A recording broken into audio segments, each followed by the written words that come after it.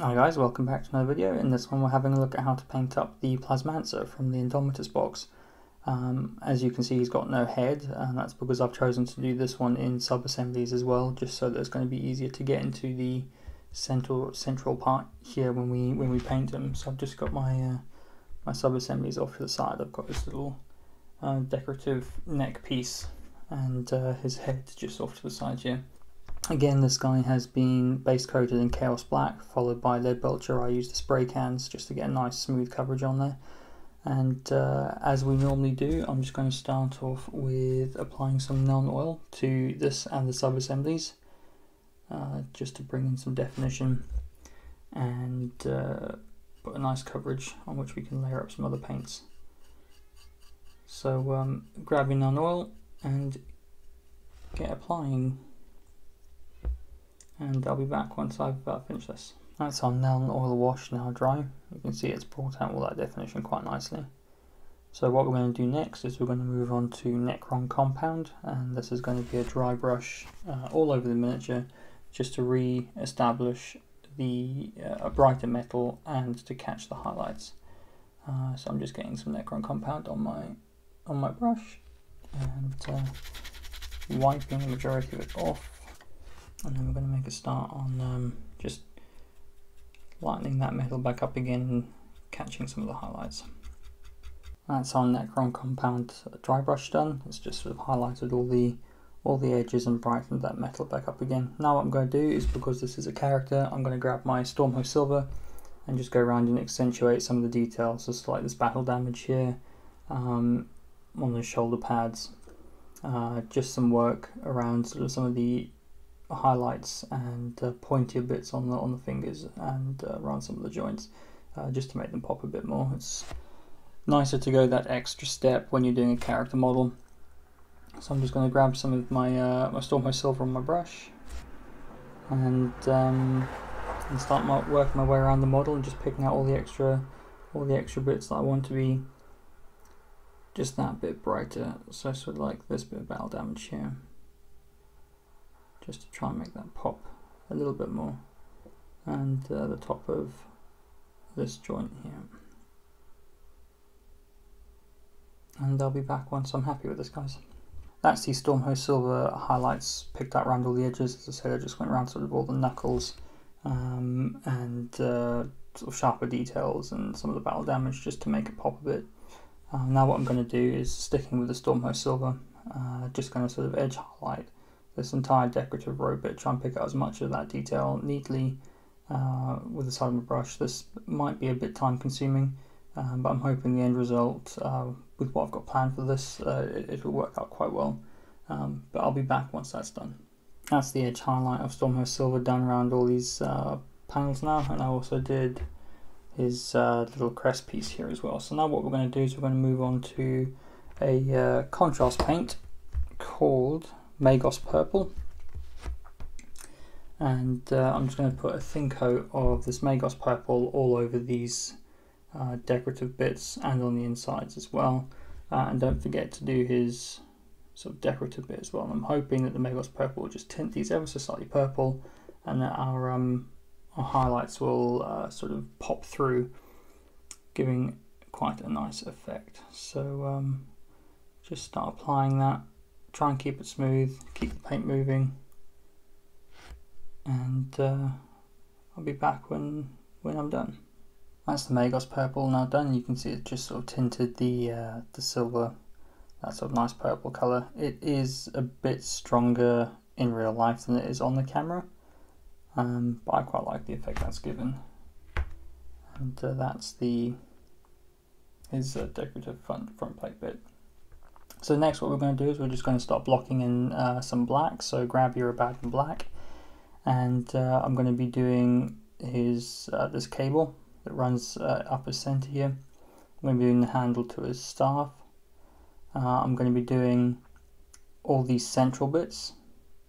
So you see he's got these bits. If I can try and actually get that in shot. These bits I'm going to be doing in black, and then also on this, I'm going to be doing this bit, just painting all that in black as well. So I've thinned down some Abaddon black to the side here already, and just going to start basing that in. That's our Abaddon black blocked in. You can see I've just done the staff, the sort of decorative bits, the casing bits up here as well, and then as I said, the decorative piece, the front there as well. So next it's time to highlight that black, so we're going to start off with the Eshin grey, and what we're going to be doing with this is just sort of catching where the highlights would hit on the inside here. Sorry guys, it's a bit dark. On the inside here, and then we're just going to go around all the sort of bevels on the staff. Round the edge of this, you should be able to catch that with your with this edge of your brush. I wouldn't worry about doing any highlights on these bits, and then don't forget to do the highlight on the black on the sort of decorative chest piece as well. So I've got my Eshin grey just thinned down on my palette here, and it's just going to be a case of coming in and sort of catching some of these highlights. So it's just going to be in this bit where the light would catch. And run the staff and the decorative bits. I'll be back once that's done. That's our Eshin grey highlights done. So I've just caught the where the light will catch on the cable there, and I've gone around all the bevels on the staff, like I said, and then I've also done around these bits here. I've also just added like a bit of a sheen down the staff. I don't know if you can make that out, but it's just something a bit extra, just because this guy's a character. But up next, I've just got some Dawnstone thinned down to the side here, and what we're going to do now is just a couple of spot highlights, as I say, because this is a character. So just taking it a tiny step further, and then what I'm going to do is I'm just going to sort of go around, and where the light catches the most, just apply a bit of this Dawnstone. So like just on the tip of this cable here, just going to apply a bit of Dawnstone, and then also at the top of all of these bits where I've drawn this extra sheen, I'm just going to put a touch of Dawnstone just at the top here, just to sort of give the illusion that there is a bit of a shine. But I'm just going to finish doing that. I'll also do all the sort of the sharp edges, the corners, spot highlight all the corners right here, and then once I've done that, I'll be back. And that's our highlight of Dawnstone done. It's now time to block in some of the gold details, and I think there's going to be quite a bit of gold detail on here. The bits I'll be doing gold are sort of these cap bits, all this detailing on the weapon, and this crest piece. I'm going to be doing that gold, all this bit right here, and on his face. That's quite a small bit to try and get in focus, but just this bottom bit of his chin piece, I'll be doing in gold as well. And the gold I'll be using to base coat all of this will be Retributor armor, and it's just going to be a case of getting it on as smooth as possible. So I'll be back once I've done that. Alright guys, that's the Retributor armor done. So just letting you see for reference. Grab this. So just painted that top bit, and then as I said, on his face, just painted his chin there. Now what we're going to do is we're going to be washing the Retributor armor that we've just painted with Seraphim Sepia, which is a Games Workshop wash. So you're just wanting to get a good coverage all over that gold, just to sort of bring in some of that shading again, and give the gold a bit of an aged look.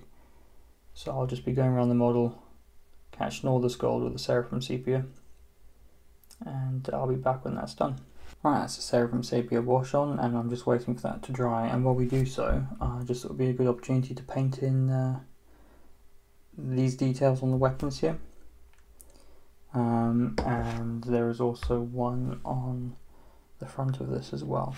And to do that, you're going to want to grab yourself some moot green, which is a nice bright green, and then just a bit of paint on your brush, and very delicately just sort of rub the paint across the raised surface of the detail. Just wanting to catch it.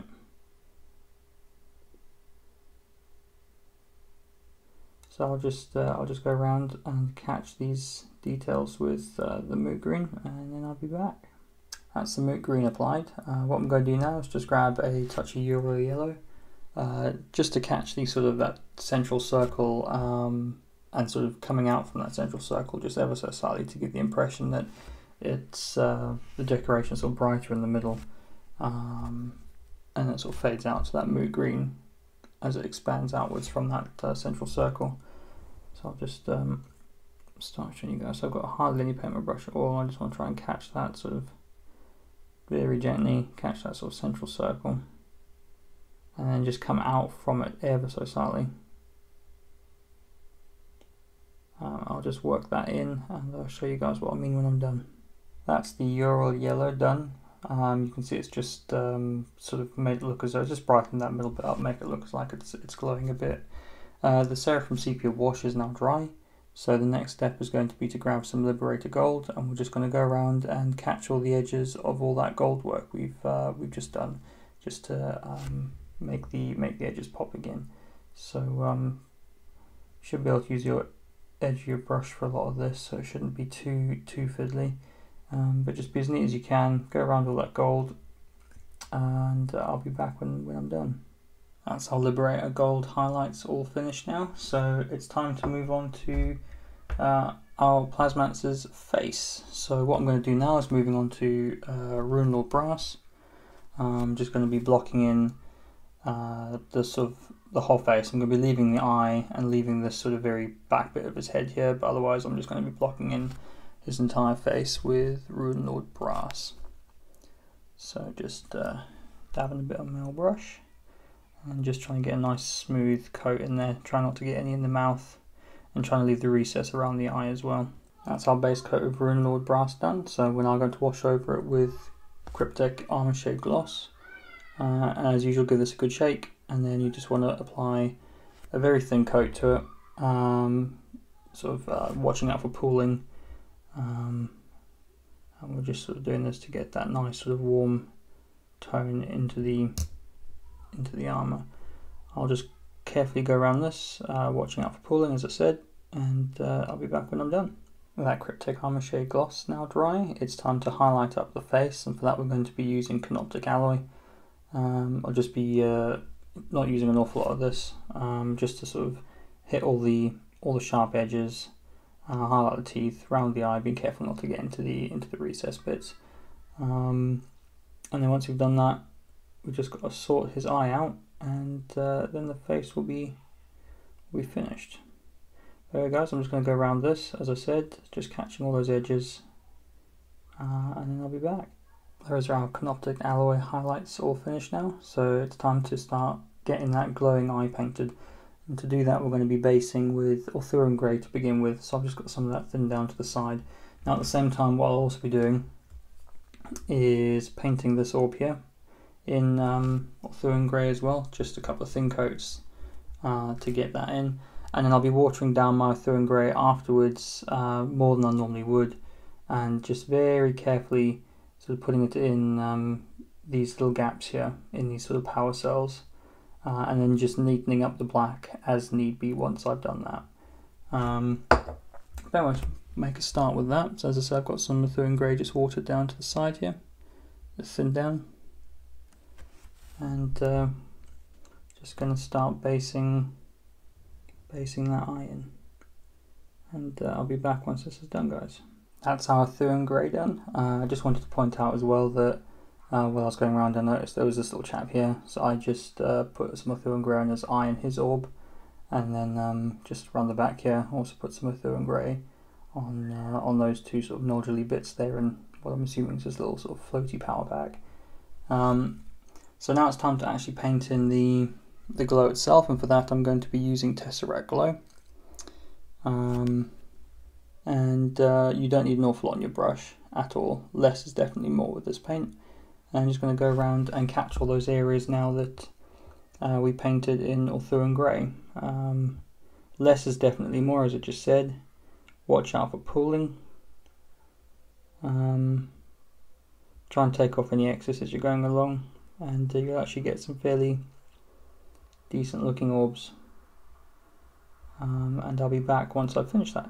That's all the Arthurian Grey caught with the Tesseract Glow now. So what I'm going to do, still with the Tesseract Glow, is I'm just going to go around some of the edges, just sort of layering in ever so slightly some of the Tesseract Glow to give a glowing effect to some of the orbs.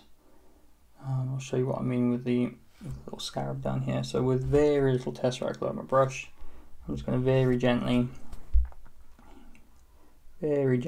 sort of move my brush towards the source of the light. Just catch some of the silver, just to give the impression that the orb is glowing.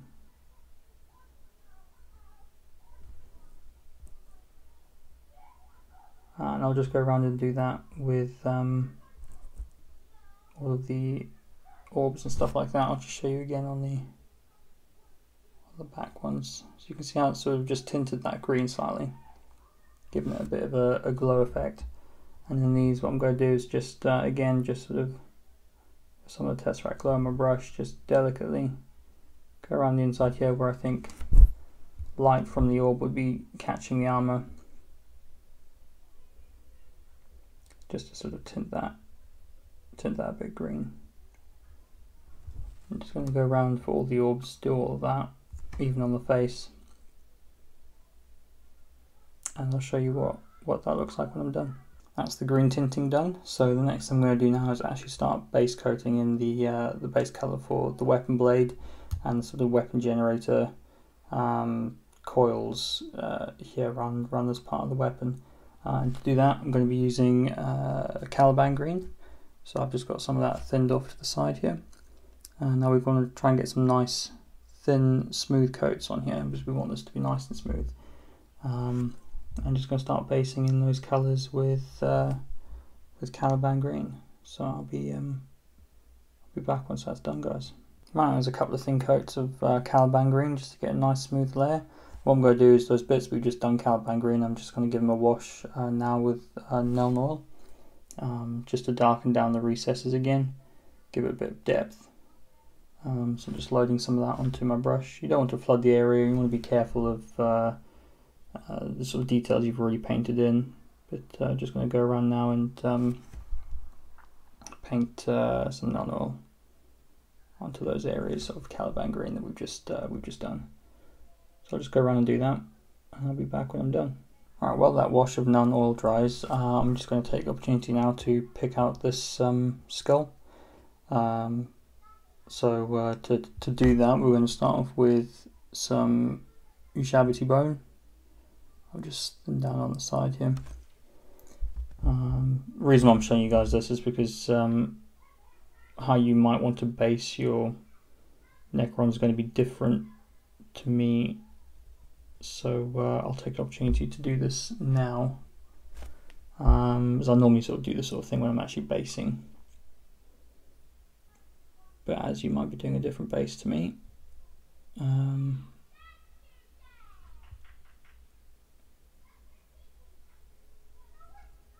Anyway, I will be back once this is done.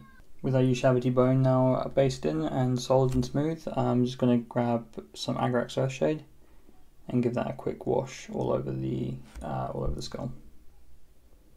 And I'll be back when this is done and dry. With the Agrax Earthshade dry, you just want to grab a small amount of Screaming Skull and then just go around all the sharp edges on this skull on the base here, just to sort of make them pop a bit. It's quite easy with this one, you can just use the edge of your brush as you go. And by the time we've done this, the Necron oil on our weapon should be thoroughly dry, allowing us to continue with that. So I'll be back once this is done. Alright, we'll start back with the weapon's power coils. I just want to put another layer of Caliban green over those, just to bring the colour back to that original Caliban green colour.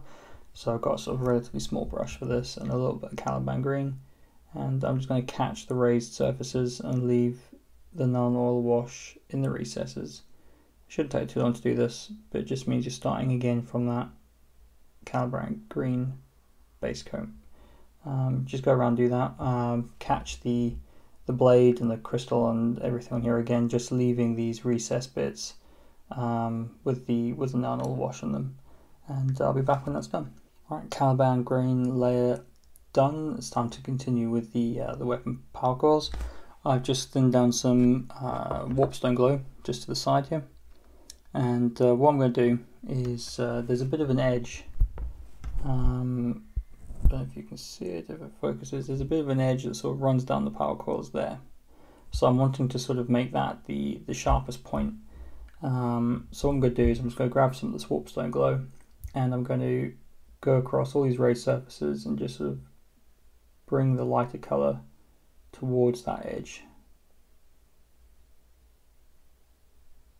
Don't need an awful lot of paint on your brush. You can see sort of the effect that I'm trying to go for there. You might need a couple of layers of this just to build it up. Being careful not to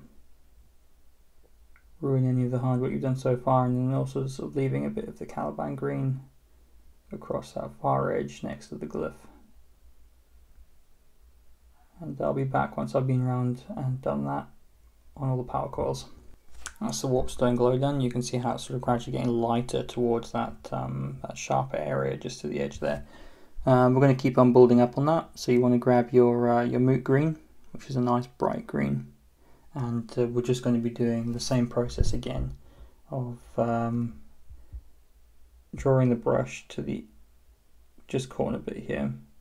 This time we want to try and leave a bit of that warpstone glow showing as well, so you get a bit of a gradient going on. I'll be back once I've done this, guys. That's the moot green on those power coils done. You can see there's a bit of a sort of gradient from light to dark on those power coils now. Now the finishing touch is just going to be to grab a small amount of thinned down Uriel yellow, and then just against that very edge, that sharp edge that sort of runs down the side of the weapon there, you just want to try and catch that. This is going to be very awkward to try and do on camera, but I'm going to attempt it. Now you don't want a lot of this at all. You're just trying to catch that very sort of sharp corner.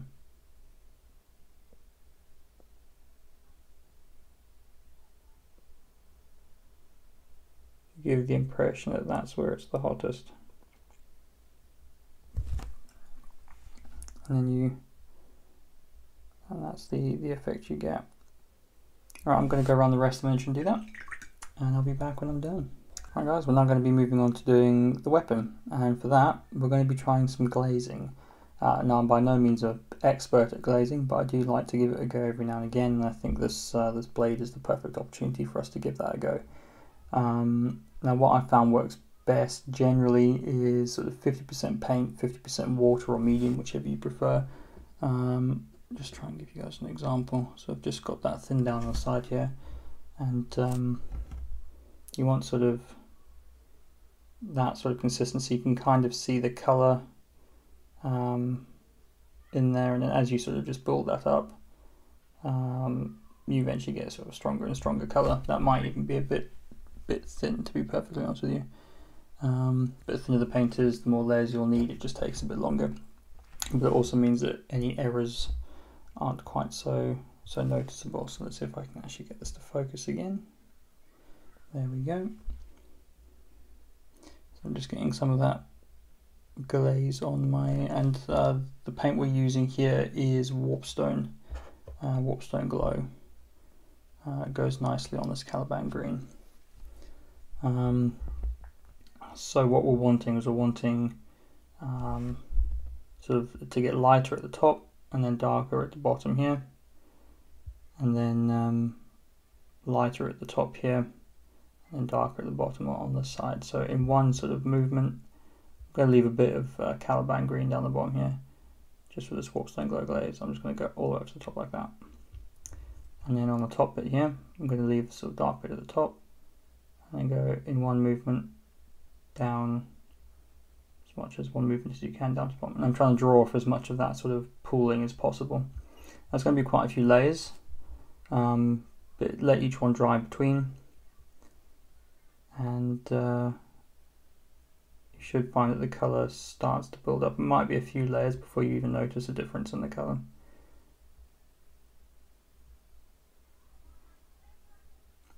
But you should then start getting that nice sort of graduation between the colours. And this up here is dry now, so we can give that another go, like that, and then down the bottom here.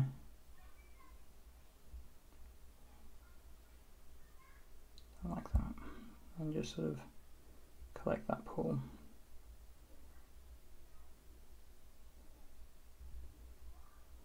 And collect that pool.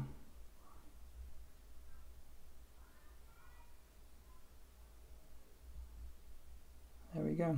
And just keep doing that, and your colour will build up. Maybe if you don't make your glaze quite so as mine, it won't take quite so many layers. But I'll be back when that's done. Again, with a bit of patience and many layers, you'll end up with something that looks remotely like that. Now, as I say, I'm no blending or glazing expert, but it doesn't look too bad. So now we're going to move on to a glaze of moot green, and we're going to do exactly the same thing, but just start slightly further up, so you leave some of your warpstone glow showing. So I've created a glaze just off to the side here of moot green, and just test that. Yeah, that looks right. And then it's just going to be exactly the same process. Just if I can just get that to focus for you guys. There we go. Of just starting slightly further down, and just glazing that moot green in now, so collecting the pooling. And I'm just going to go around the miniature on all these glazed warpstone glow edges and do this, and I'll be back when I'm done. If you stick with that moot green glaze enough, you'll end up with something that looks a little bit like this. We're sticking with the moot green still, but not thinned down quite so much now, because we're going to be doing some edge highlighting. What we're doing with the moot green now is just catching all the edges around the blade, even on the crystal and stuff. So just loading up my brush,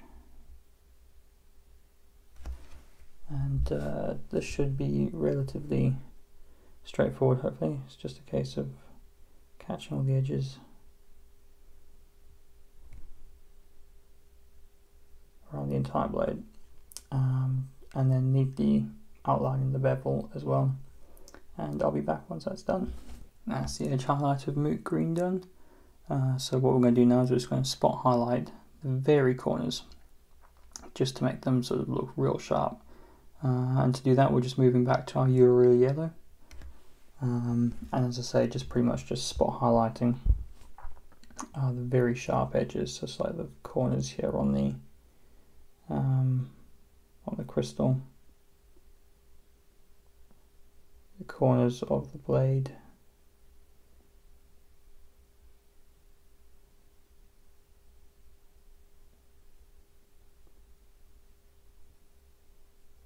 just to give them a bit of a sheen. And I'll be back once I've done this, guys. There's the spot highlights done, and that's your miniature complete. Well, apart from putting it together.